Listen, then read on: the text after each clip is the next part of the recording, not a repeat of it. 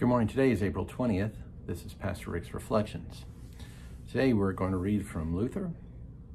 Our verse for today is from Isaiah chapter 53, verse 6. All we like sheep have gone astray. We have all turned to our own way, and the Lord has laid on him the iniquity of us all.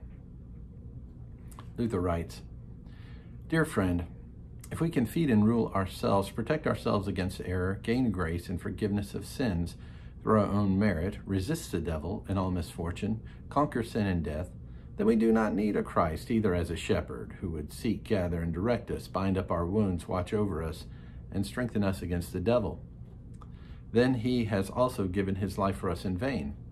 For as long as we can do and gain all these things through our own powers and piety, we do not need the help of Christ at all. But here you hear the opposite, namely, that you lost sheep cannot find your way to the shepherd yourself, but can only roam around in the wilderness. If Christ, your shepherd, did not seek you and bring you back, you would simply have to fall prey to the wolf. But now he comes, seeks you, and finds you. He takes you into his flock, that is, into the Christian church, through the word and the sacrament. He gives his life for you, keeps you always on the right path so that you may not fall into error.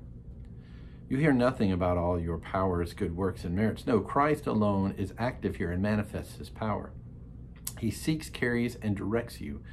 He earns life for you through his death.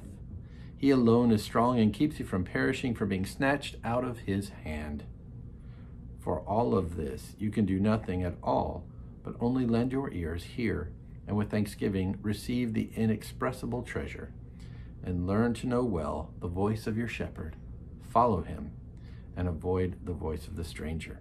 Let us pray.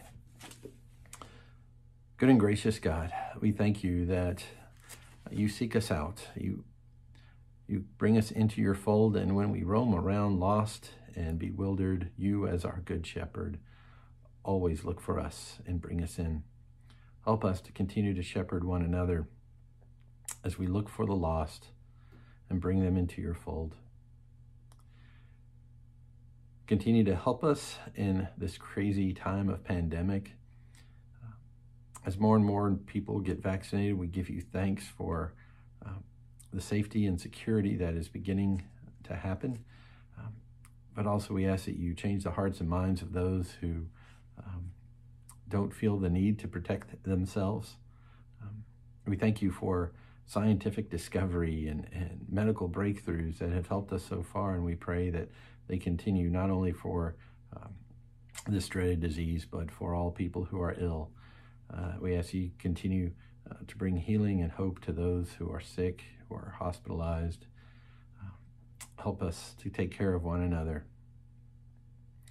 Continue to show us how we can be neighborly to each other, that we can help the sick, the poor, the homeless, the lonely, those who feel unloved.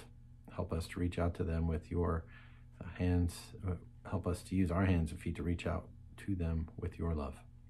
Keep us always in your care and remind us of your love. In Christ's name we pray. Amen.